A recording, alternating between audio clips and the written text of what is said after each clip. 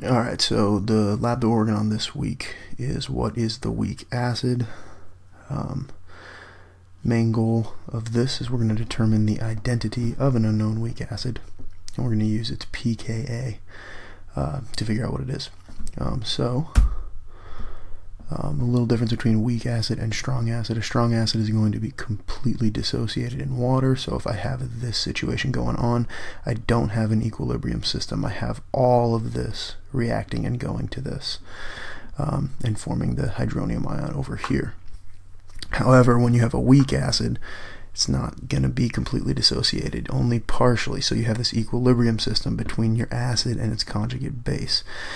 And now the extent to which this acid is going to dissociate and form its conjugate base is determined by its equilibrium constant, or what we're going to call it is Ka. So we have that Keq that we've used in the past for equilibrium, but when we're talking about acids, we just call that Ka, and it's the same thing as the equilibrium constant. You take the conjugate base and the hydronium ion concentration over HA, and that is equal to your Ka. Now, just like pH is the negative log of the H plus concentration, your pKa is equal to the negative log of that Ka. And so this is something that you can find in a chart. It is a specific value for each acid, right? So carbonic acid, its pKa is 6.37. That is the pKa that carbonic acid has. And if you look at ammonium ion right here, its pKa is 9.25. So if you know the pKa and you don't know what the acid is, you can go to a chart like this, find your pKa, and know exactly what acid you're working with. Right, so it's not like hypochlorous acid sometimes is going to have a different pKa. No, it is a set constant about the acid, describing what the acid does. And so this is the way that we're going to determine what our unknown pKa, or our unknown acid actually is by determining this Ka. So how are we going to do that? Well, we can calculate it from its titration curve, right? So as we have this acid chilling in a beaker, and if we titrate it with sodium hydroxide, right, we slowly add sodium hydroxide, our pH is slowly going to rise, because we'll start with a low pH because it's acidic. It's going to slowly rise until all of the acid is neutralized, boom, at the equivalence point like we've seen before. As you add more NaOH, you're going to have this increase in pH, and it's going to slowly level out like this, and you have excess base around. So like we talked about before, at the equivalence point, we have a 1-to-1 mole ratio of our acid to a base, and we know that that the moles of NaOH added is equal to the moles of the acid that was there. Right, so we can calculate the concentration if we don't know the concentration of this unknown weak acid. Right, but here's the part where we can actually solve for the pKa of this, and it has to do with this Henderson-Hasselbalch equation. And this is the Henderson-Hasselbalch right here. You have this situation with a weak acid. Your pH is equal to the pKa plus log of this A minus over HA. And so if we look at this at the equivalence point, all of the HA is gone, right? And it's all found in this A minus form, right? But if we look at halfway through, so half of the moles of NaOH added, that means we've only eaten up half of this acid, right?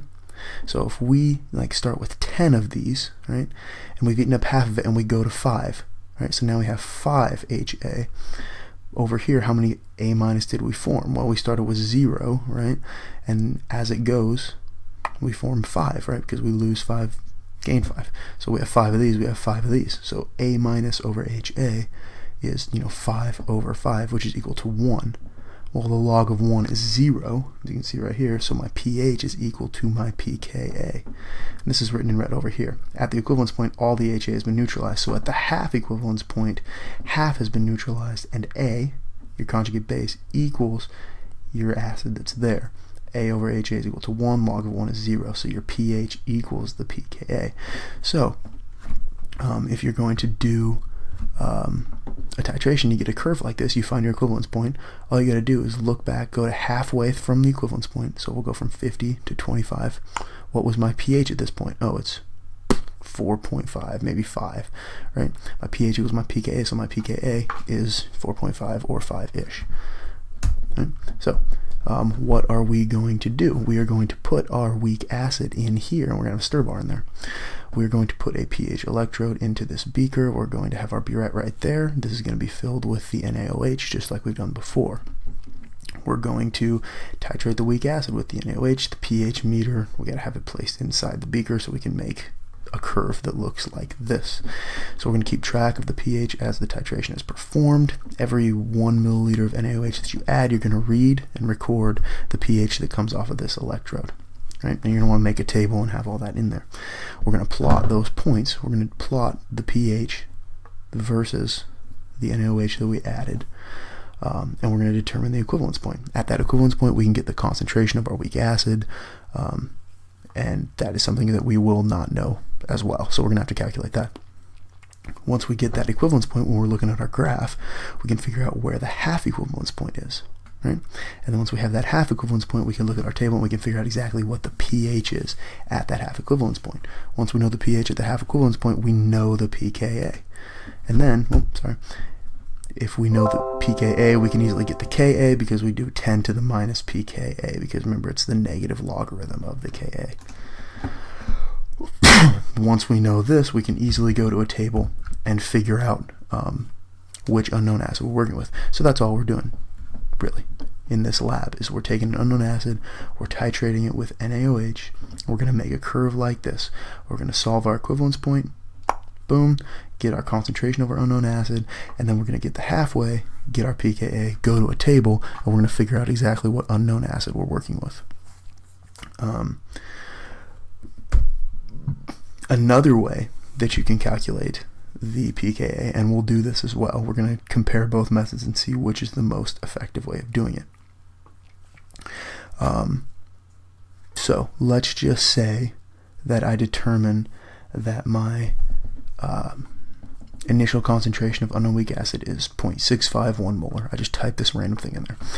This is called an ice chart. I don't know if you guys are familiar with this yet, or if you have done this yet, but basically this is initial, the initial state of your system before this reaction happens, the change that each of these things go through, and then your equilibrium situation. Where's it actually at after we've mixed it, right? So this is saying we're going to calculate the Ka before we even titrate. We're going to figure out what the Ka is without having to do anything to it. All we need to know is the pH of this system when we dissolve our weak acid into water, right? So if my initial concentration of weak acid is 0.651, we don't care about our concentration of the water. And before anything happens, we have no A minus and we have no hydronium ions, right? But this is going to dissociate to some extent. We don't really know what the extent is. So what's its change? Well, we're going to lose a certain amount, and we'll call it X. Right? Again, we don't care about water. How much are we going to gain of A? Well, it's going to be the exact same amount. However many moles of this we lose is the exact same moles of this that we gain because of our 1-to-1 mole ratio, right? So we'll just call this plus X is our change. Then we have a hydronium ion, the exact same thing's going on. The amount of this that forms is exactly equal to the amount of this that we lose, so we'll call this plus X. So what is our equilibrium situation? Well, we have 0.651 molar minus X. We have X formed because we started with 0 plus X is equal to X. Same deal right here. So what we can do is we can take this information, put this into our expression for our Ka, our equilibrium expression. So we know the concentration of the H3O ion by measuring the pH of the weak acid, right? So we just put this acid into a beaker and we measure its pH, right? That's all you have to do. Once we know its pH, we know the hydronium ion concentration because the hydronium ion concentration is equal to 10 to the minus pH.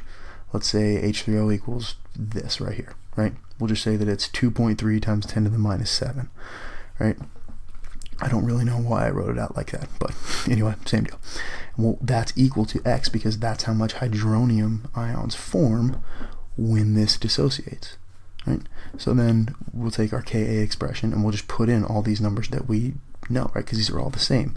We have x times x, because our Ka is A minus times H3O over our HA concentration. So we have x times x over 0.651 minus x. And then we're just going to put this in for x, because we know that because we measured it from our pH. So then we'll do, 2.3 times 10 to the minus 7 times 2.3 times 10 to the minus 7 divided by 0.651 minus 2.3 times 10 to the minus 7. And that's going to give us our Ka right there. It's going to be 8 times 10 to the minus 14. That's a very, very, very weak acid. I just made up these numbers, right? Doesn't mean anything. But in that way, we can solve for our Ka without ever even going through any titration or anything. But to find the Ka this way, you need to know the pH of the solution, and you need to know your concentration of the weak acid. So what does that mean? We have to do the titration first, because we don't know the concentration of the weak acid. We're going into this lab like assuming I basically found this bottle of acid laying around. I don't know what the concentration is, and I have no idea what the acid is, and I need to figure all that out so I can figure out what to do with it. So assume that. So you have to do a titration before you do this way. So we're going to do both methods, this method and this method of figuring out the Ka, and we'll kind of figure out which one is more effective, right? So this week, going into it, what we'll be given is we have an NaOH solution, which we're going to use for titrating, and we have an unknown weak acid. Both the identity and the concentration are unknown. We have no idea what they are. So what we are going to do, we're going to record the initial pH of the weak acid in the beaker, and we're going to titrate it with NaOH. Every 1 milliliter of NaOH is added, we're going to record the pH in a table, and we're going to make that titration curve and find the equivalence point. Once we find the equivalence point, we're going to solve for our weak acid concentration, because we need that to do the second method that we had right here of concentrating or calculating our Ka. And then we're going to use both methods that we talked about to determine the Ka of our unknown weak acid. So we're going to use the concentration at the initial pH to do it this way, and then we're also going to use the titration curve and the half equivalence point that we have right over here to find our Ka as well. We're going to figure out which is the most effective method of finding our Ka. So we're going to solve for our Ka, and then we're going to use a table of known Ka values and determine what our identity of our weak acid is. This is just a 1-week lab. It is a lab report that you have to write up. More information coming on that, but hopefully this gives you a good idea of what exactly is going on and what we're going to be making. This is the bulk of what the lab is going to be spent doing, is titrating and getting this curve so we can calculate stuff. Because we're making this curve, we're not even going to use indicator. We don't need to put anything in, because once we get all this data, we'll have a nice curve, and this should be even more precise than that indicator is, because it's always more precise to get something we can do mathematically from a graph than it is to just go by color or by sight. Those aren't really super effective methods in reality of getting super, super, super close, right? So yeah, hopefully that helps.